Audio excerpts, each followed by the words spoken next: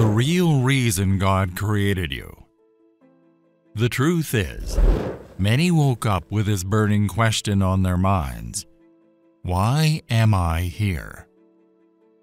This age-old question has been the driving force behind countless discussions, artistic expressions, and personal reflections. But what if the answers to this profound inquiry were already written thousands of years ago? The Bible, one of the world's oldest and most revered texts, provides insights into understanding our existence. In the beginning, God declared, "Let us make mankind in our image, in our likeness." Genesis chapter 1, verse 26.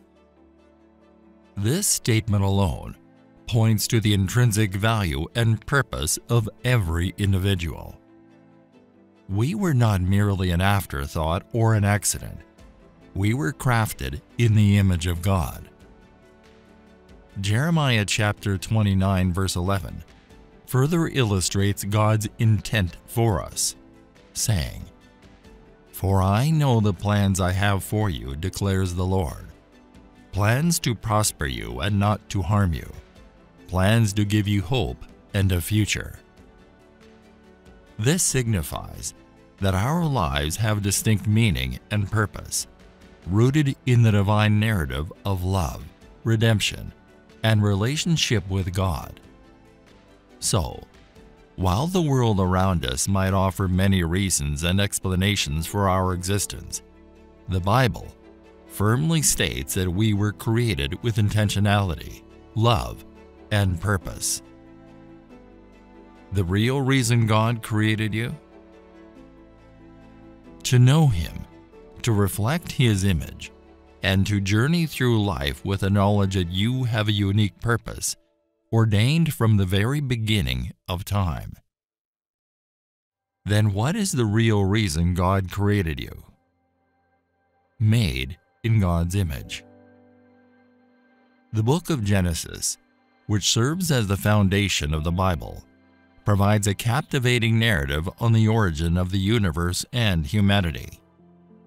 It's within this narrative that we encounter a powerful affirmation of our nature and worth. In the beginning, when the universe was but a blank canvas, God, the grand artist, set forth His vision into motion. He painted the skies with stars, adorned the earth with greenery, and filled the oceans with life. Everything was meticulous, everything was beautiful, and everything had its place. Yet among all of creation, there was one masterpiece that held a special place in God's heart. When the time was right, God said, "Let us make mankind in our image, in our likeness." Genesis chapter 1, verse 26. And so, out of the dust of the earth, humanity was crafted. This didn't mean that humans looked exactly like God in a physical sense. Rather, being made in God's image meant that humans were endowed with qualities that mirrored aspects of God's own nature. They were given the ability to think, to love, to create, to choose, and to connect with one another and with God Himself. Like a mirror reflecting the sun's rays, humans had the potential to reflect the glory, love, and wisdom of their Creator. In the Garden of Eden, Adam and Eve, the first humans, lived in harmony with nature and had a direct relationship with God. They walked with Him, talked with Him, and lived under His loving guidance. However, the story also teaches us about free will. Though made in His image, Adam and Eve were given the choice to obey or disobey God. Tempted by a serpent, they chose to eat from the forbidden tree, an act that led to consequences, not just for them, but for all of humanity. But this is also where God's love shines even brighter. Despite the choices humans made, God never abandoned them. Throughout the Bible, we see that humans, despite their imperfections, have the capacity for greatness. We can create beautiful things, show compassion, strive for justice, and seek wisdom, all of which are reflections of the divine image in which we were created. However, our ability to reflect God's image can sometimes be clouded by our choices and the chaos of life. But the good news is, God's love for His creation is boundless. Through Jesus Christ, God offered a way for humans to restore their relationship with Him.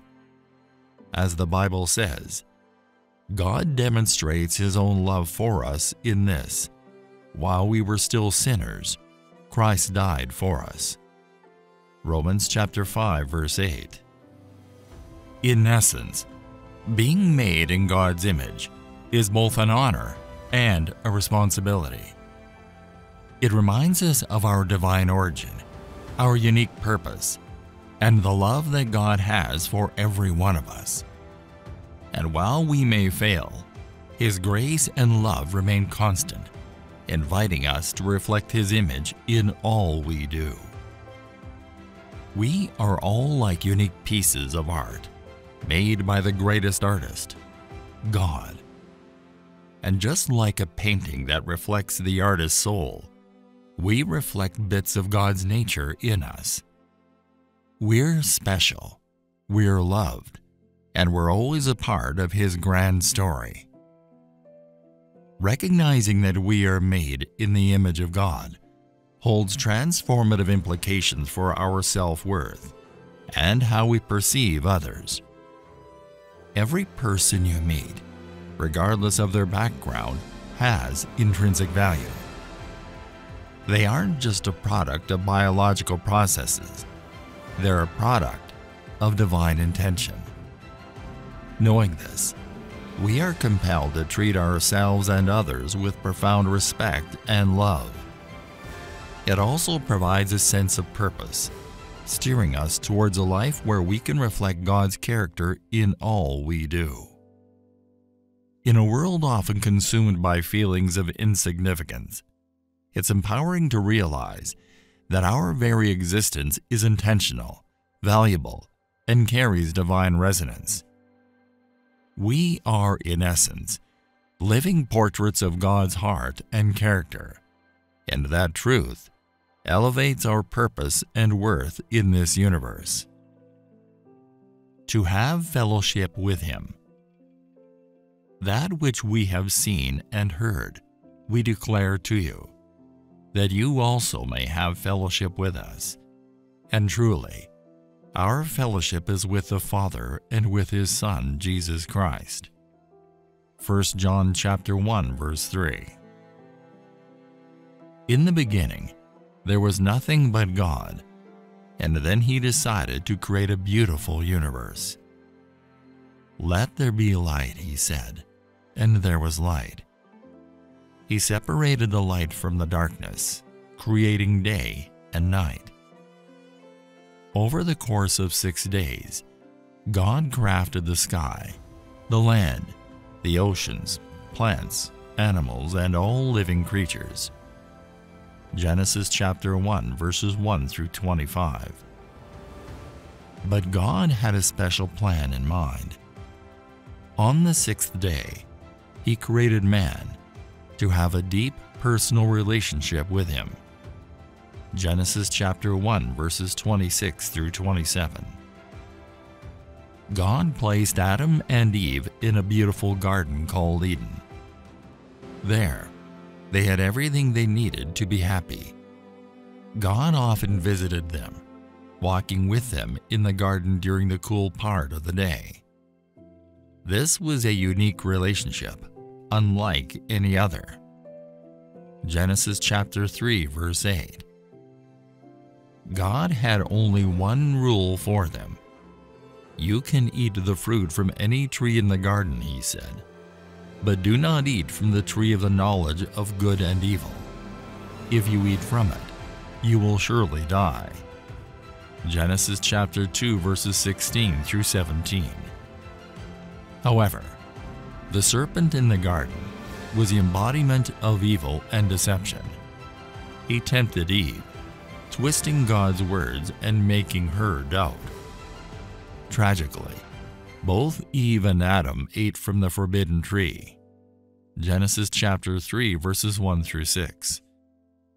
This act of disobedience broke their perfect relationship with God.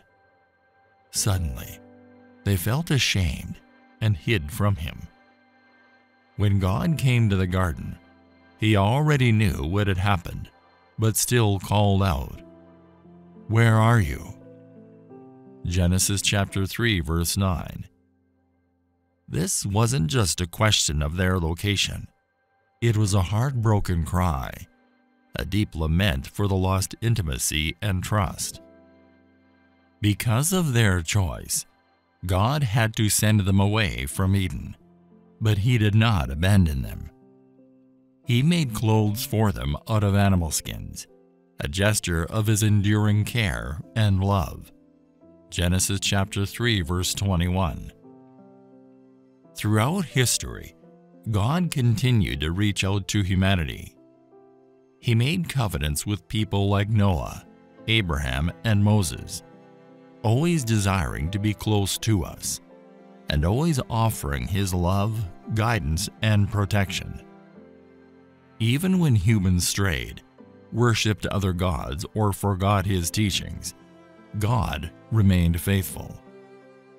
His heart's desire has always been for us to return to Him, to restore that broken relationship from Eden. To bridge this gap, God did something unimaginable. He sent His only Son, Jesus, to live among us, to teach us, and ultimately to die for us. Through Jesus' sacrifice, we can now have a direct relationship with God once again, just as Adam and Eve did in Eden. John chapter 3 verse 16. To express dominion and care over creation. At the very beginning of time, God granted humans a special role. He made us stewards, or caretakers of the earth, its animals, and its resources. To rule over doesn't mean to exploit or harm, but rather to guide, protect, and sustain. Genesis chapter 1 verse 28 reads, "God blessed them and said to them, 'Be fruitful and increase in number. Fill the earth and subdue it. Rule over the fish in the sea and the birds in the sky, and over every living creature that moves on the ground.'" With love in His eyes, God entrusted Adam and Eve with a special role. This dominion wasn't just power, but a responsibility. God wanted humans to act as stewards, to take care of His beautiful creation, just as a king cares for his kingdom, or a gardener nurtures their garden. But what did it mean to have dominion? Dominion didn't mean to exploit or harm, but to care for and protect. Every tree, every animal, every blade of grass was a testament to God's creativity and love. To harm or destroy any of these creations carelessly was to disregard the love and intention behind them. The story of Eden, the first garden, is a lesson. There, Adam was placed not to merely enjoy its beauty, but to work it and keep it. Genesis chapter 2 verse 15.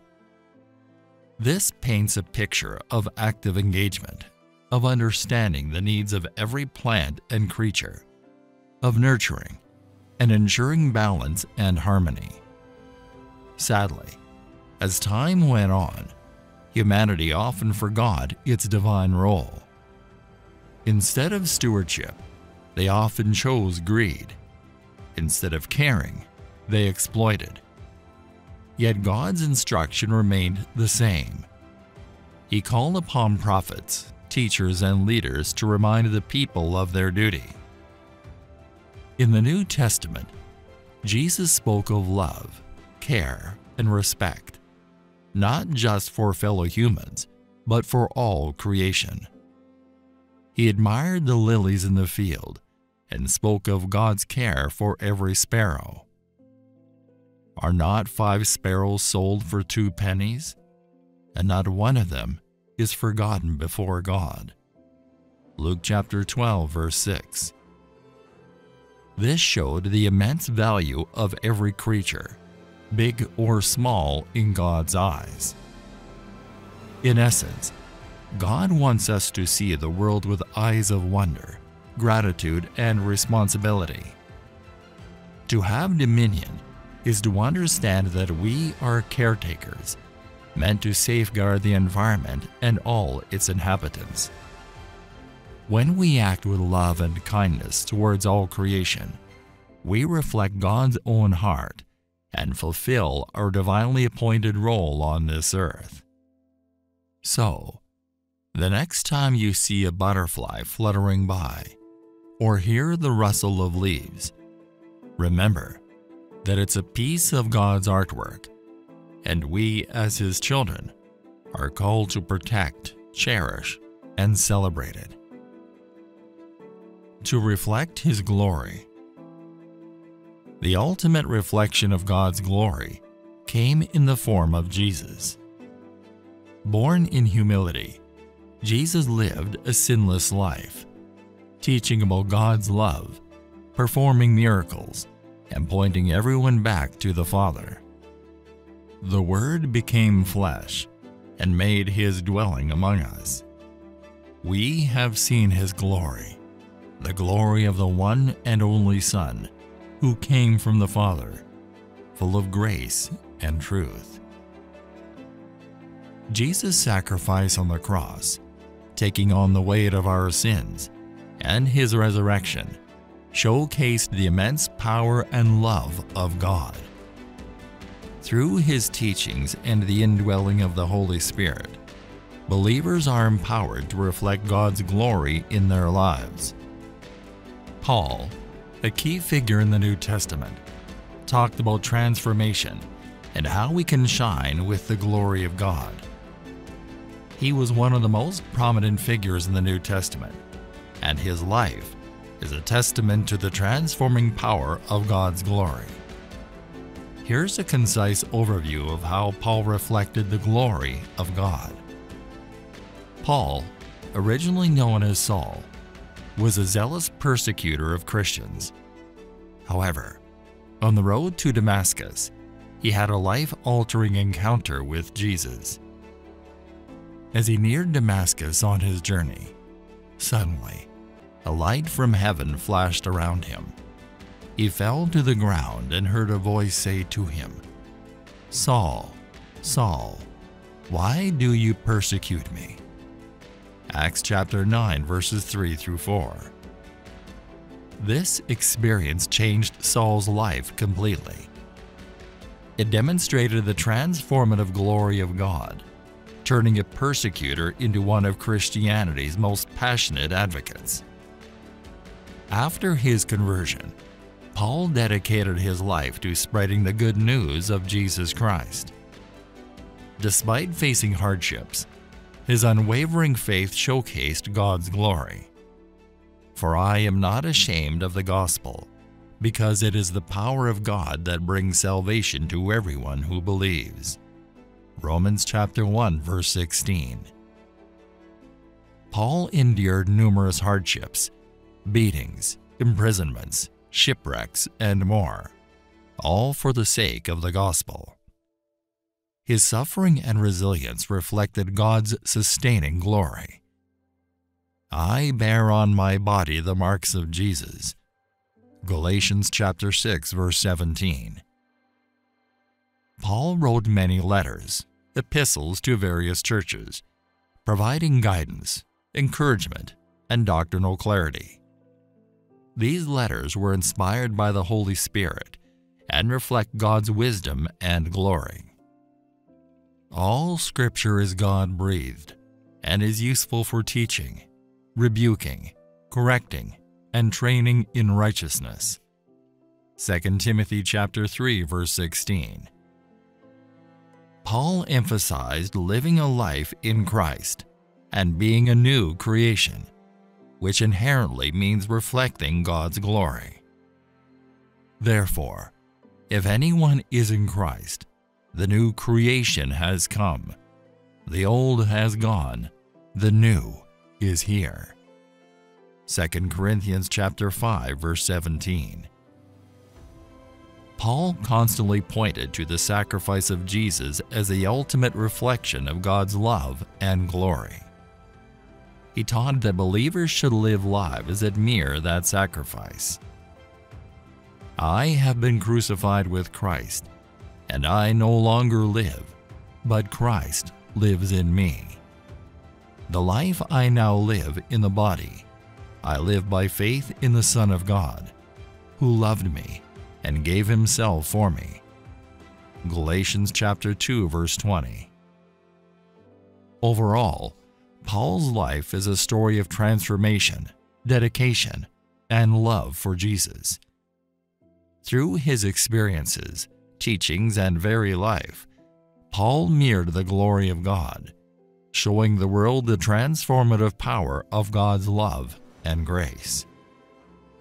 And we all, who with unveiled faces contemplate the Lord's glory, are being transformed into his image with ever-increasing glory, which comes from the Lord, who is the Spirit.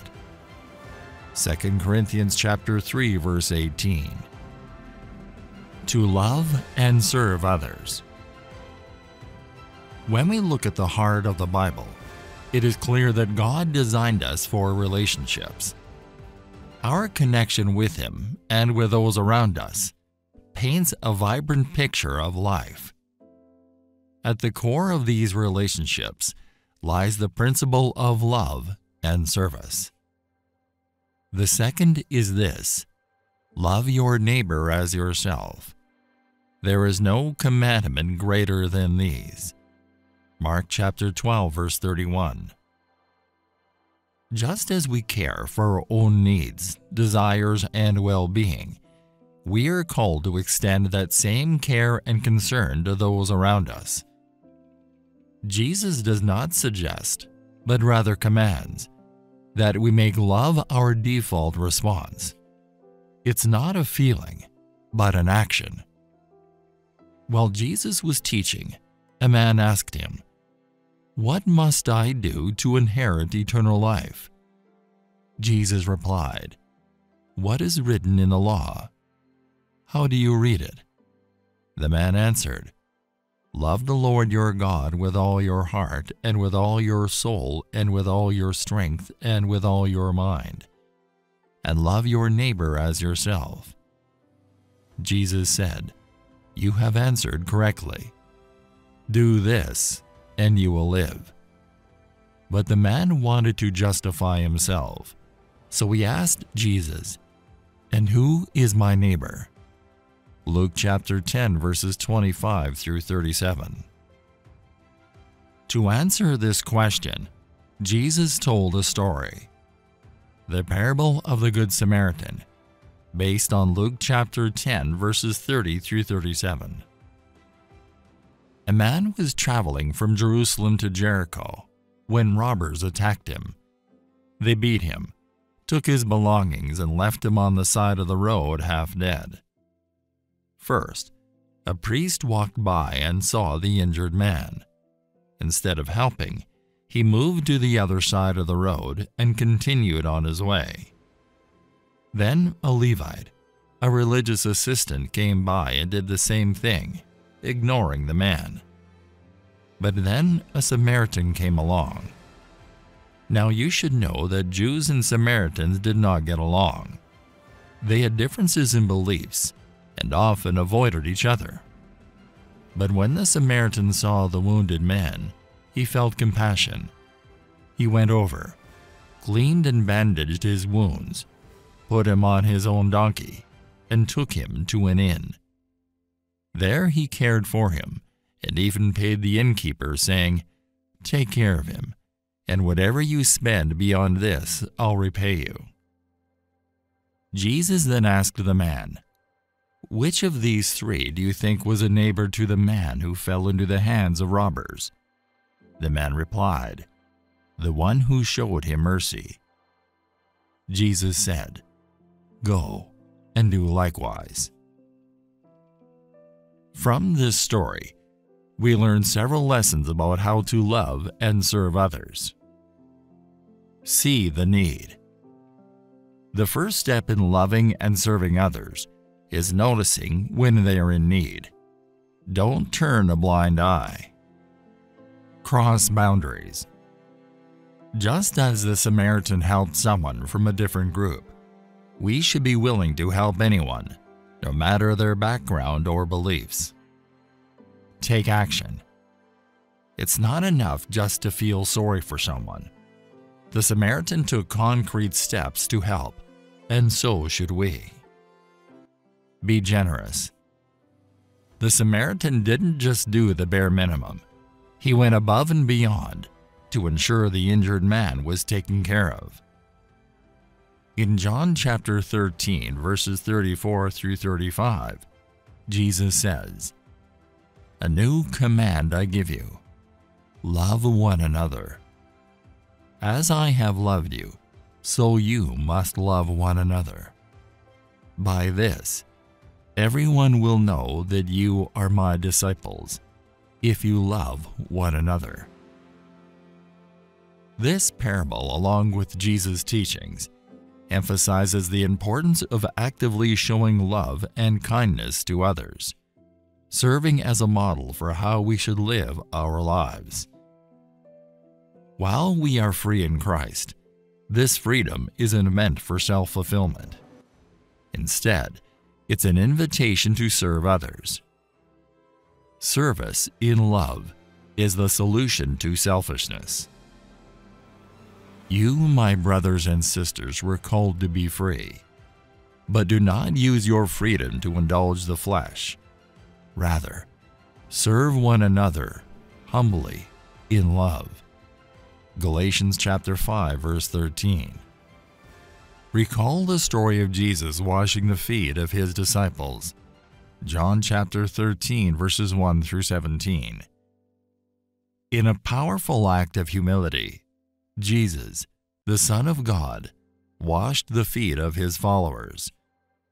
This was a task usually reserved for the lowest of servants.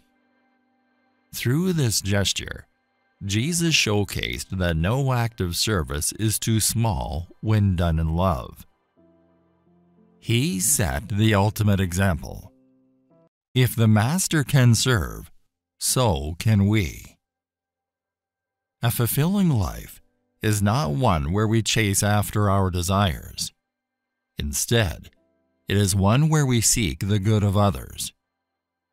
When we love genuinely and serve selflessly, we reflect God's heart to the world around us. In doing so, we discover profound joy and purpose. For in giving, we truly receive, and in serving, we are uplifted. To fulfill a unique plan and purpose. Throughout the Scriptures, it's evident that God, the Master Planner, has created a unique design for every individual. These plans aren't just broad and generic, but are meticulously designed with specificity and purpose. For I know the plans I have for you, declares the Lord, plans to prosper you and not to harm you, plans to give you hope and a future. Jeremiah chapter 29, verse 11. Herein, God assures us of His intentions to bring about prosperity, safety, hope, and a promising future. These aren't just comforting words, but promises rooted in the depths of His love. Consider the life of Joseph. Sold into slavery by his brothers, falsely accused and thrown into prison, Joseph might have felt his life was spiraling into randomness. Yet amidst the chaos, God was working on a grander plan. Joseph became the prime minister of Egypt, ensuring not only the survival of his family, but also making a way for the Israelites' growth into a great nation. In his words to his brothers, Joseph recognized God's purpose.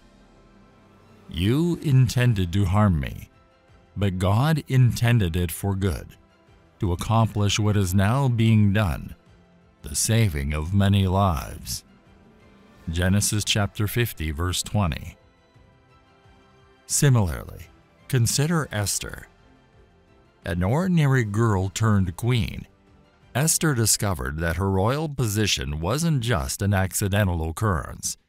It was a divinely appointed role to save her people from destruction. She recognized her purpose when her cousin Mordecai remarked, "And who knows but that you have come to your royal position for such a time as this?" Esther chapter 4, verse 14. Yet these extraordinary plans aren't just limited to biblical figures. They extend to each one of us. For we are God's handiwork, created in Christ Jesus to do good works, which God prepared in advance for us to do. Ephesians chapter 2, verse 10. God crafted each of us with intention, like a potter molds clay into a vessel of purpose. He has prepared tasks, responsibilities, and blessings for every individual. Our lives are not just coincidences or a series of random events. Behind the scenes, God is aligning circumstances, opportunities, and challenges to help us fulfill our purpose. Lessons. Understanding our divine purpose gives life meaning and direction. We witness this in the story of the Israelites, a people chosen by God. Though they wandered the desert for 40 years, they were never lost. They were guided by God's presence in the form of a cloud by day and a pillar of fire by night. Exodus chapter 13, verse 21. Just as the Israelites found purpose in their journey toward the Promised Land, understanding our divine purpose charts the course for our lives. King Solomon was another character in the Bible that knew what it meant to live according to God's design that brings fulfillment and joy.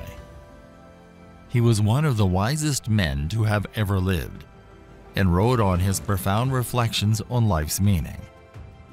Despite experiencing all the worldly pleasures, he declared, "Vanity of vanities, all is vanity." Ecclesiastes chapter 1, verse 2.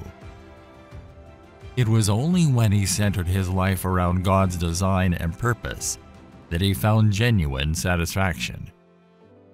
Fear God and keep His commandments, for this is the whole duty of man. Ecclesiastes chapter 12, verse 13. When we align our lives with our Creator's intent, we experience a joy that no worldly treasure can replicate. Yet how can one truly grasp the purpose of God? The invitation is clear. Seek a relationship with God to fully understand and embrace the purpose for which you were created. Jesus, in His teachings, reminded us of the importance of this relationship, stating, "But seek first the kingdom of God and His righteousness, and all these things shall be added to you." Matthew chapter 6, verse 33. To know why we were made, we must know our Maker. From the very beginning with Adam and Eve, He has wanted nothing more than to be close to us. Even when we make mistakes, His arms remain open, always ready to embrace and guide us back to Him. God desires a close personal relationship with each of us. The essence of this verse in 1 John is clear. God wants to be in fellowship with us. It's not about a distant God watching from afar, but a loving Father wanting to be involved in our daily lives. Draw near to God, and He will draw near to you. James chapter 4, verse 8. This verse reminds us that the step towards closeness with God is mutual. As we take steps towards Him, He takes steps towards us. Given this understanding, it is then logical that the core of our existence should revolve around knowing and loving God. This doesn't mean we abandon our earthly responsibilities, but it means our actions, decisions, and priorities are influenced by our relationship with God. To have a fellowship with God, pray regularly. Like any relationship, communication is key. Prayer is our direct line to God. Pray without ceasing. 1 Thessalonians chapter 5, verse 17. Read His Word. The Bible is God's written communication to us. Through it, we understand His character, His love, and His plans. Your word is a lamp to my feet and a light to my path. Psalm chapter 119, verse 105. Seek community. Join with others who are also seeking to know and love God. This shared journey strengthens our relationship with God and with each other. For where 2 or 3 are gathered in my name, there am I among them. Matthew chapter 18, verse 20. Obey His commands. Love for God is expressed through obedience to His commands. As we align our lives with His will, we deepen our fellowship with Him. If you love me, you will keep my commandments. John chapter 14, verse 15. Share His love. Being in fellowship with God also means sharing His love and good news with others. This is a natural outcome of a life centered around knowing and loving God. Go therefore and make disciples of all nations. Matthew chapter 28, verse 19. Having fellowship with God is about aligning our hearts, minds, and lives with His will. As we take steps toward Him, He draws closer to us, fulfilling the deepest longings of our soul and offering a relationship like no other. In conclusion, as we navigate the journey of life, let's remain connected to the assurance that God has a unique plan and purpose for each of us. Our task is to partner with Him in faith and obedience to witness the unfolding of these divine plans. Our lives are intentional, and in God's blueprint, we each have good works to accomplish. Prayer. Heavenly Father, the giver of life and the author of our stories, today we come before you, seeking the profound truths about our existence. We recognize that in your infinite wisdom and boundless love, you shaped us, not by accident or chance, but with intention and purpose. Lord, enlighten our minds and hearts to grasp the real reason you created each one of us. Remind us that we are not mere wanderers on this earth, but are here to reflect your image, to love as you love, to serve as Jesus served, and to shine your light in every corner of our lives. Help us, O God, to see past the distractions and noises of this world. Lead us into a deeper understanding of our true purpose, so that we might embrace it fully and walk in it confidently. May we always remember that we are designed by you, and that every talent, every passion, every moment has a divine reason. Stir up in us the fire to pursue the calling you have placed in our hearts, to touch lives, to make a difference, and to glorify your name. May we live each day with gratitude, recognizing that our very breath is a testament to your plan for us. Guide us to utilize every moment, every opportunity, to showcase your love and grace. Thank you, Father, for your grand design, for crafting each one of us uniquely and wonderfully. Instill in us the assurance that we are here for a reason far greater than we could ever imagine. In Jesus' name we pray.